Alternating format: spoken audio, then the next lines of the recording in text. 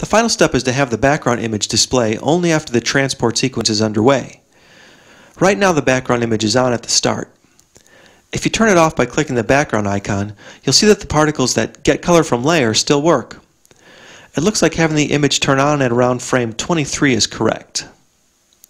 Turn the image back on and double-click the layer thumbnail, then set the Start at Project Frame value to 23 and click OK. Now the image won't be visible until frame 23, right in the middle of the transport sequence where we want it. There are other ways to do this, like using a single particle and fade it in, or using an image sequence or movie that fades in as the background image. But this is the simplest.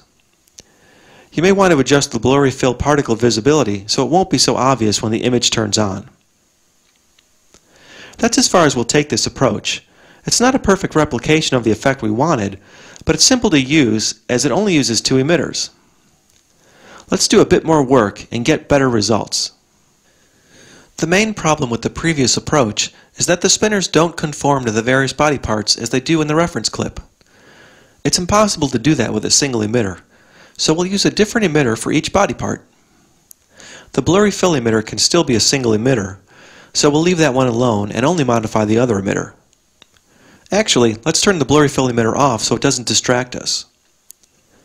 First, we'll want to see the background image all the time again, so double-click its thumbnail in the Layers window and set its start frame back to 1. Now remove the mask image from our emitter because it's no longer needed. We need to reduce the size of our emitter so it just covers one part of Spock. Let's start with his body. I suggest making the width of the emitter less than you think you need so the particles won't be so spread out, as you'll soon see. You'll probably want to reposition the emitter too. We want the spinners to cover the width of Spock's body so they appear to be orbiting him.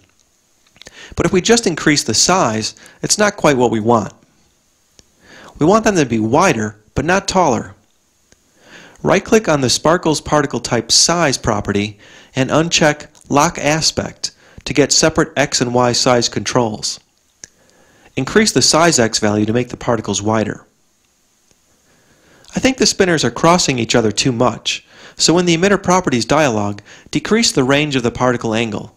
30 looks better to me. While we're here, check the Apply to All, then Attach to Emitter options in the top part of the Particles page. We'll need this later when we change the emitter's angle. One thing I just noticed is that the reference point of the spinners doesn't seem to be in the center of the image. Click the Reference Point button and click the Center button. I also think the visibility of the spinners is too high, so reduce it a little. Looks pretty good, I think, so let's move on to the glow particle type. The glow is too hard to see right now, so increase its visibility, at least temporarily, and you'll see that the particles are concentrated in the center because the emitter is quite narrow. We can spread out the glows using a little trick with reference point and particle angle. Open the Properties dialog and set the random range to 360. Now click the Reference Point button and move the point away from the center. The farther you offset it, the more the glow particles will spread out. Decrease the glow visibility a little, close the Props dialog, turn the blurry fill emitter back on, and let's see what we have. Looks pretty good, so let's keep going. Choose the blurry fill emitter and set its tint strength to 10% or so. That gives it a little bit of golden color to match the other particles. It's getting hard to tell how this is looking without having the real image appearing, so let's do that now. Instead of just turning on the background image at a later frame as we did in the first version of this emitter, we're going to fade a copy of the image in using a single particle, then turn on the background image.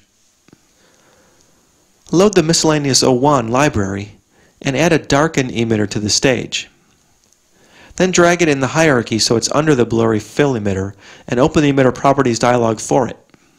Click the Particles tab, the Change Shape tab, and the New Shape button. Then select the 512 pixel version of the image that we created earlier. Click the Full Color option, then OK.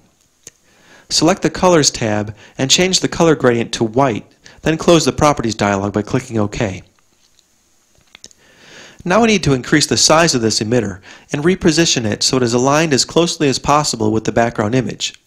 It doesn't have to be perfect, but closer is better. Okay, let's get it fading in. Make the background image turn on around frame 32. Now use the visibility graph of the Spock emitter to make it fade in when appropriate. To me, it looks like that should start fading in at frame 19. At this point, the main effect made up of the glow and spinners looks pretty good. It's important to get it looking as good as possible right now, because the next step is to duplicate the emitter and place it onto the other body parts. You want to make the background image start at frame 1 now so you can position things. Copy the emitter, then make sure you're at frame 1 and right-click where the head might be and paste. Now reduce the height of this emitter so it covers the head only. Then tweak the size and number properties until you get the look you want for the head. Once you have the head looking good, copy it and paste it for the arms. Then use the angle property to align the emitter with the arm. Paste and align the emitter for whatever parts of Spock you think are appropriate. So here's the final result. Maybe not exactly the same as the reference clip, but looks pretty good, and it can probably be modified to look even better.